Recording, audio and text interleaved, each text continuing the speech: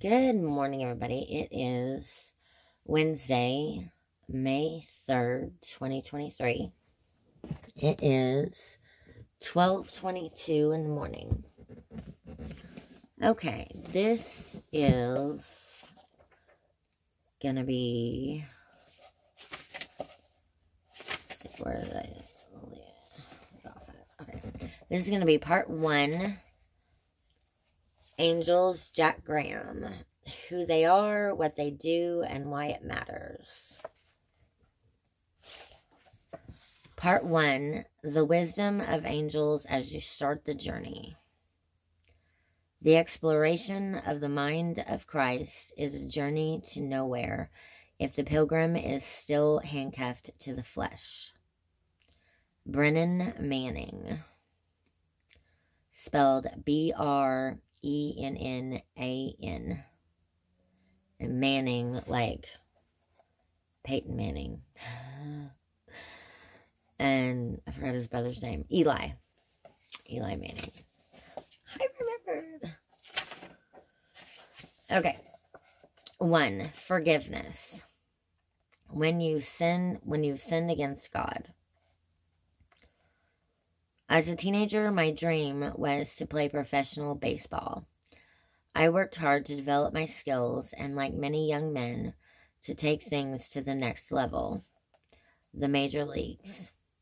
All indications were that my childhood aspirations were becoming a reality as both college and professional scouts took an interest in my game.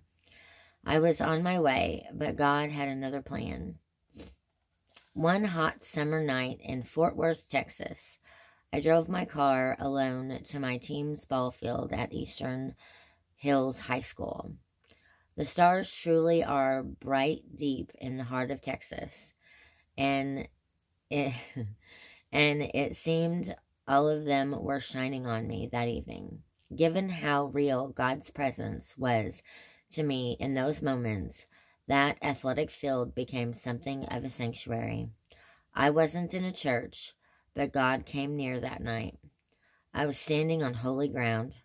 I didn't realize at the time that the Holy Spirit was at work in me, calling me, compelling me to a bigger and better dream. That night, standing on that ball field, I surrendered my life to do what God was calling me to do, become a preacher of the gospel. On my knees at the very place where I fielded hundreds and hundreds of ground balls, I gave myself unconditionally to know and do the will of God. I laid all my dreams and desires at the altar called second base. Unforgettable. From that evening forward, I had one ambition, and that was to pursue the calling God had given me that faith-fueled night. As it turned out, I still had opportunities to play baseball. In fact, baseball gave me a platform to preach as a young athlete and provided a scholarship to play in college during my 4-year undergraduate studies. I'm not sure I could have afforded college without that scholarship. Only God. I still love baseball, and especially my Texas Rangers. But as I stepped confidently into the calling God had given me, I realized that nothing could compare with the satisfaction of serving Him. That moment, that night, was a spiritual tipping point.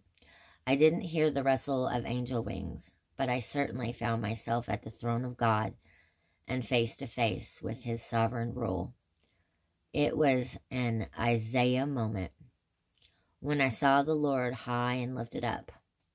See Isaiah chapter 6, verse 1.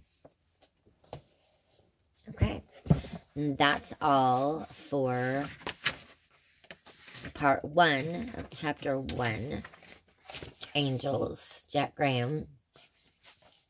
The wisdom of angels as you start the journey. Thank you for watching.